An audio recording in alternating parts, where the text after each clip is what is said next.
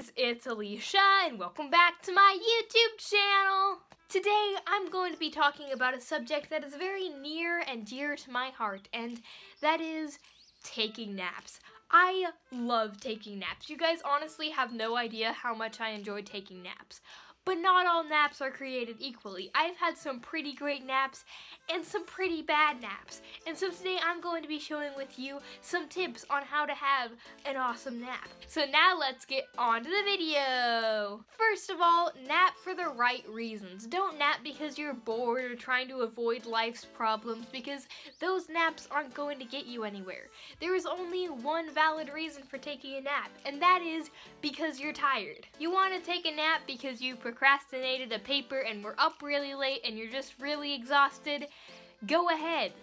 You want to take a nap because you're really stressed about a science test you have tomorrow and so you just want to sleep instead of studying. No, get your butt out of that bed and start studying your science.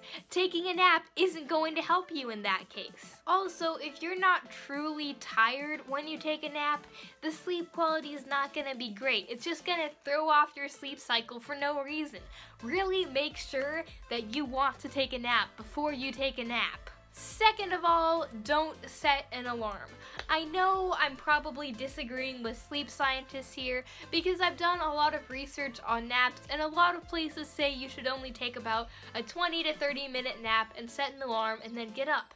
And I've tried this, but it just doesn't work for me because I set an alarm for 20 minutes, the alarm goes off, I hit snooze, the alarm goes off again, I hit snooze again, and it doesn't do anything except disrupt my nap.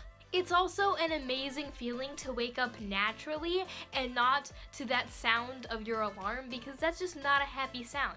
But when you wake up naturally, you wake up more energized, and I have just found that setting an alarm for a nap is just something I don't like to do.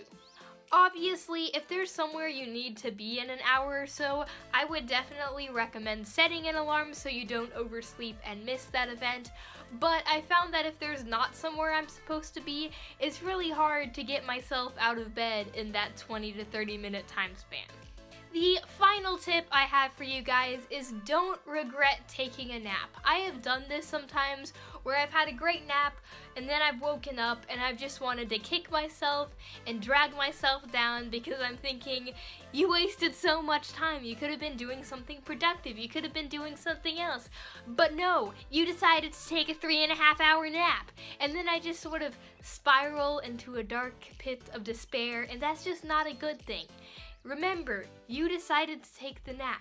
You wanted that nap. You earned that nap. And so don't beat yourself up that you decided to take a nap. It's just not a good thing. Enjoy the fact that you took a nap. Thank you guys so much for watching. I hope you enjoyed it, even though it was a very random video. If you want to see more of my videos, click the information button. Remember to give this video a thumbs up and comment down below what you guys think of naps. It's okay if you don't share my strong passion for naps, but I want to hear your opinion. And remember to hit that subscribe button. Hit that subscribe button. Hit that subscribe button. Oh yeah, hit that subscribe button. And I'll see you guys next time. Bye!